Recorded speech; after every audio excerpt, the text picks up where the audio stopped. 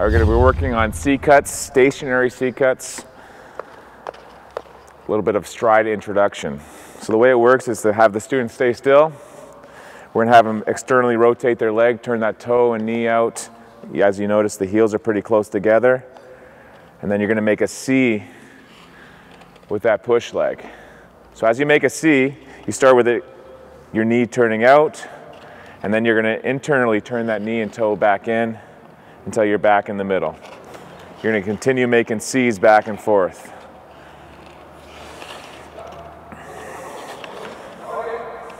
Now this is an extremely important drill because when you externally rotate that leg, as I've mentioned in other videos, it allows the students to get onto that inside edge for a stride. And when you internally rotate that leg, you're preparing the student for backward skating, allowing that student to get on that inside edge for a backward stride. C-cuts are an awesome drill for stride introduction and working on those basics. Another thing here, you want to make sure the glide leg is right under the body, and most of the weight should be on that leg.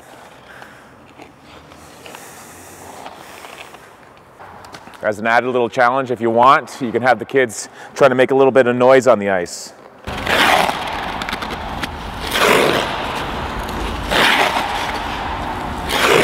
You get that by pushing the heel of the skate into the ice.